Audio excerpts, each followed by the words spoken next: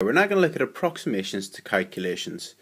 Being able to approximate calculations is a really important skill, particularly if you use your calculator quite a lot. You need to be able to tell whether the answer looks sensible or not.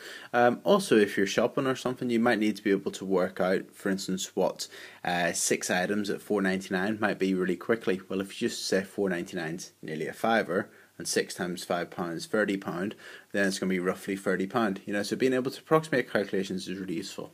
Let's look at some examples now.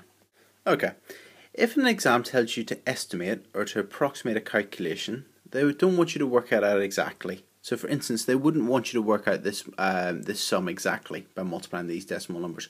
What they want you to do is to round the numbers to nice, sensible, easy numbers to deal with, and then approximate the calculation. So, instead of 30.12, it's a nice sensible number to use. I quite often will round it to one significant figure. That means one number followed by zeros, or if it was like a decimal number, 0. And then the number, so one number at the end of the decimal number, and then do the calculation. So let's round this one to 30.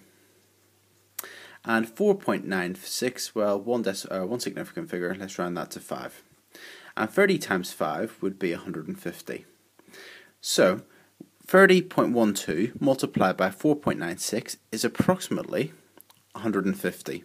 Notice I've used squiggly equal sign, or a squiggly equal sign.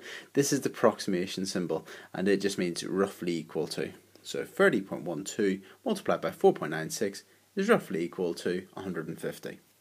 We can also approximate this calculation. 402.5 plus 397.5 divided by 49.8 multiplied by 4.03. So I would always round these numbers to one significant figure to begin with. So let's round these to one significant figure. Well, 402.5 would round to 400 to one significant figure. 397.5 would round to 400 to 3 significant figure. Watch the video on rounding to significant figures to see some more advice on that. On the denominator, 49.8 would round to 50 to one significant figure. And 4.03 would round to 4 to one significant figure. 400 plus 400 is 800, and 50 multiplied by 4 is 200. So we've got 800 divided by 200. Well, 800 divided by 200, well, that's going to be 4, because you've got 200, 400, 600, 800, so it's 4. Alternatively, remember, you can cancel the zeros like that and do 8 divided by 2, which is 4. So when we approximate this sum, the answer is approximately equal to 4. And remember your squiggly equal signs, your approximately equal sign.